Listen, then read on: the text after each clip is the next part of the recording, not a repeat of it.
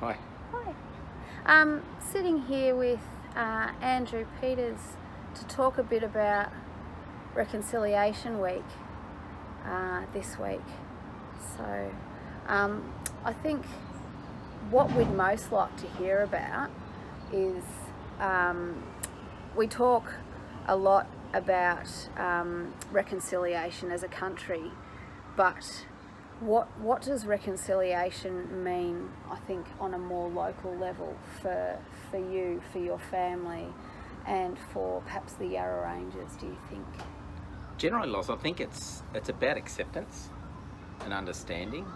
So from a really personal level, it's been easy for me in my job and my upbringing in Hillsville to feel accepted by people for being who I am, you know, both as a person and as an Aboriginal person as well.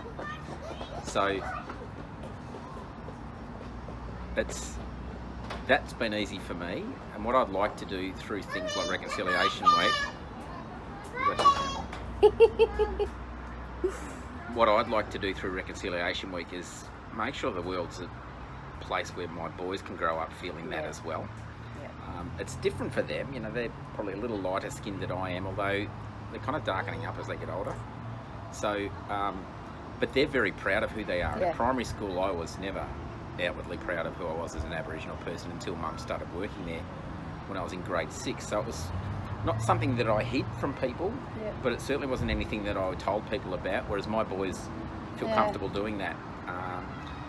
So for me, Reconciliation Week and then the local events are really important in that, because it gives, and I don't like to use the term ordinary Australians, but it gives everyday Australians who aren't involved in it with work or don't have to do it, a chance to sort of engage with people that they know in their community, like-minded people, and see what can be possible, learn about some local history perhaps, and just find, for me it's about people finding and identifying their own connections to Indigenous culture and how that might happen. For me, obviously, it's easy. As an Aboriginal person, I've got a family history. But for a lot of white fellas, it can be difficult because they feel disconnected from it. So for me, it's a way, you know, having events, local events too, is a way for people to sort of start that journey of connection, I think. Yeah, brilliant, brilliant.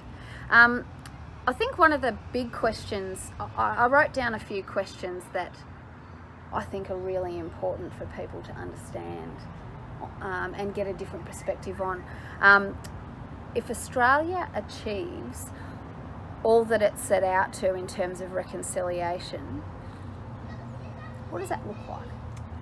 Yeah, I don't think that's possible because we haven't identified what that is. So for me, you know, I'm a lecturer in Indigenous Studies at Swinburne Uni. For me, full acceptance would be that job's redundant. You don't need someone teaching about the culture because everybody learns about it at school and knows about it, and everybody accepts it and understands it. So, you know, that is extremely unlikely, you know, at least in my lifetime, if not in my kids' lifetime as well. But to me, one of the problems I have with the phrase reconciliation too, and the government process, is that none of those things were really identified when the process began. And probably rightly so. It's an evolving and an organic concept, I think, that we're changing all the time, and the more people that become aware of Aboriginal culture, the more the goalposts shift and the more we need to learn. And, but for me, that would probably explain what true reconciliation is that we don't any longer have to teach people about what Indigenous culture is in this country and what it means and why it's important. So, yes, I don't know if we'll ever get there, but that's the ultimate, I guess. That's the ultimate. For Anchor as a community services organisation, like a lot of community services organisations, we are all trying to work towards developing our own reconciliation action plan, and part of what we're trying to do is figure out what that means for us on an individual level. What sort of advice or what sort of direction could you provide Anchor moving through this process? Well, it's sort of not a matter of just, you know, say read this and you'll have it. It's an individual thing, and I've been involved in a couple of reconciliation action plans, particularly the one at Swinburne. I'm really proud of that because we're the first university to get Elevate status in Australia. But it was a long journey, and it was all about engagement.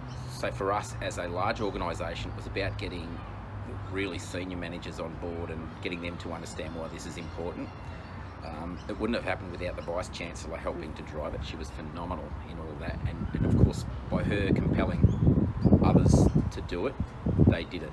Yep. And it became possible. But it's about, I guess, my advice to the organisation would be identify what the organisational goals are about a reconciliation action plan. What do you want to achieve? Yep.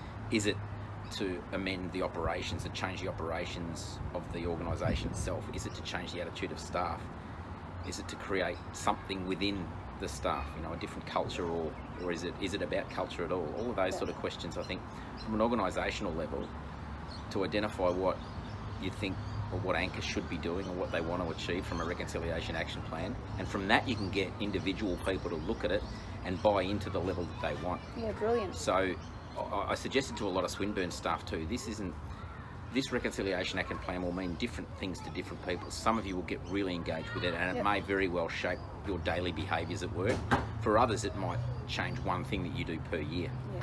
But it's about understanding what it's trying to achieve and then finding everyone's own individual way to engage with it, just like I ask people to engage with Indigenous culture. You know, find that little bit of history that relates to you and that you can relate to. Yeah. And I think once you do that, a really good reconciliation action plan will let staff do that for themselves, and they jump on board after that. Yeah, brilliant. Yeah. All right, thank you, Andrew. No worries. Cheers. Have fun.